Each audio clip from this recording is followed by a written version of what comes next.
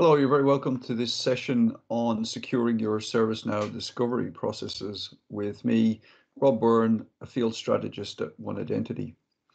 So the subject here is how to add additional security to our ServiceNow discovery processes. So you're no doubt aware that ServiceNow is a IT operations management platform. And one of the things such a platform does is to go out into the world and discover assets like computers and network devices and routers and various weird and wonderful systems out there. Bring that all home into the platform for better configuration management and better management.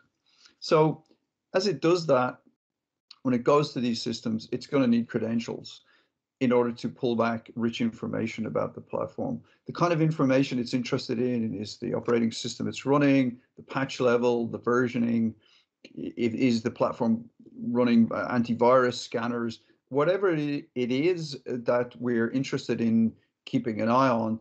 Those are the things that are going to be pulled back. And to do so, for obvious reasons, it needs credentials. Now, to be consistent with basic security principles, but in particular, zero trust stance on security, we should not leave these credentials embedded in the process itself. We should not leave them, lying around, to be compromised. That clearly would be a significant security risk. So what are we going to do with them? Well, let's take a look at the architecture here just to make sure we understand what we're dealing with.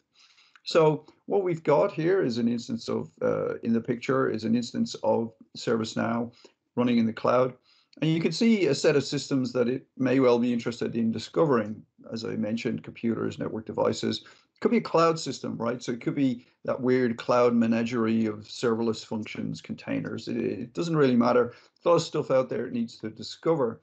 Now, the medium by which ServiceNow reaches down into environments, probably on-premise, but also in the cloud, is through the medium of its mid server, which you can see there indicated in the picture. And so the mid server is that active agent that's going to go and do this discovery. So where's the mid server going to get its credentials to go and discover these systems? Well, what we're proposing here is that you store the credentials in a hardened appliance. Seems reasonable from a security point of view. You store it in a hardened appliance where it's secure and safe. And at the point where the service discovery process needs those credentials, it will check them out. It will make use of them and it will check them in. And you can see there the total alignment with a zero trust approach to security and managing these credentials. So that is what we're going to explore in this presentation. So if I go to ServiceNow, and if we go to the discovery functionality in ServiceNow, let's have a look at the current state of the world in this instance here. So zoom in a bit, you can see that the discovery dashboard shows us that it's found a couple of computers, a Windows server. That's how it presents it to you. Some of these computers have got other things running on them, like IIS, like a website, various things. And if we drill in, this is just the dashboard. If you drill in, you can see it's actually a domain controller. If you drill in there, you can see that it's got all kinds of interesting information about this server, like so installed software, processes that are running. It's only been able to do that because it's picked up the credential from One Identity Safeguard. It's used it to log in and retrieve the information. So let's go back to our discovery schedules. Here's a discovery schedule that discovers configuration items. It uses the mid server that's in the environment, in this environment. So that's as I explained earlier. So let's kick off one of these discoveries in a kind of on-demand kind of a way. Normally schedule it. So that will go off. So while ServiceNow is using the mid server to go in and discover any new assets in that environment, let's have a look at what that looks like on the One Identity Safeguard side. So on the One Identity Safeguard side, you can see that we have a few credentials here that are available from the application to application API interface in Safeguard. In other words, One Identity Safeguard can expose some credentials to appropriately authenticated and authorized users that connect to the API and can retrieve these. So if you have a look, there's a kind of obfuscated API key. And if you are appropriately authenticated and authorized, and you present this key, then Safeguard will return to you the account name and the account password so that you can log into that asset. And so it's root, test admin. These are just the credentials that we have available here. So let's go back to ServiceNow and see how it's got on. Go to the dashboard. You can see, if you remember, it's discovered a Linux server, so it's just gone and done that. It's discovered a Red Hat Linux server. Again, if you drill in, it's got all the various information about that. So it's done that. All the logging, of course, you've got logging available to you here. You have logging available from all of this discovery status. So you can see all the logging that's happening here. So ServiceNow will log all the activity from the mid server, and you can see as it goes through nicely discovering those devices.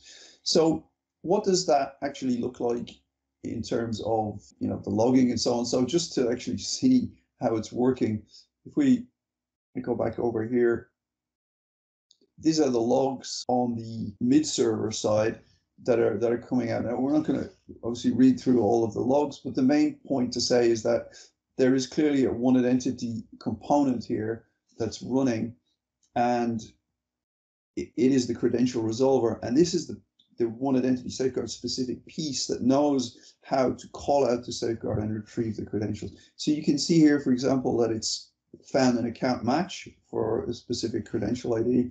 And if you have a look through the log file, you'll see where it recovered the Linux server account and password, so that it was able to log into that Linux server and do that discovery.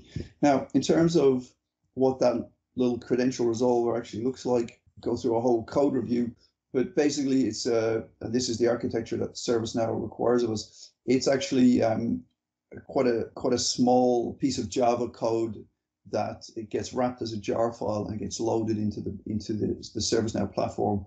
That then the mid server then picks it up and uses this to connect into one identity safeguard. Okay, so let's have a quick recap. What have we seen in this presentation? What we've seen is that one identity safeguard can significantly enhance the security of your ServiceNow discovery processes. It does this by providing a hardened appliance in which we store the credentials that are needed to perform the discovery tasks.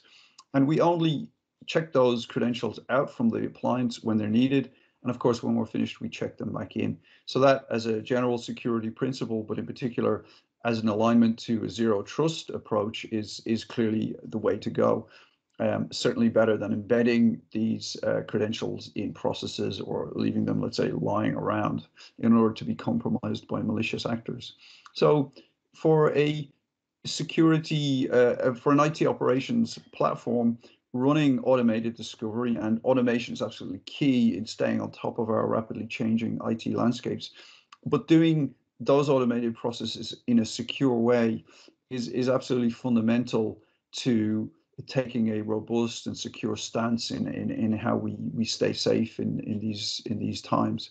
So I would say, just to finish, that you may have multiple credential stores in place here. So for your DevOps service fabric type components, you may have a DevOps oriented credential store in place, and that's absolutely fine. You can have multiple stores, but what's clear is that one identity safeguard has an important role to play as a credential store of choice for securing a lot of the components in these environments. So I hope you found that useful, and thank you for your attention.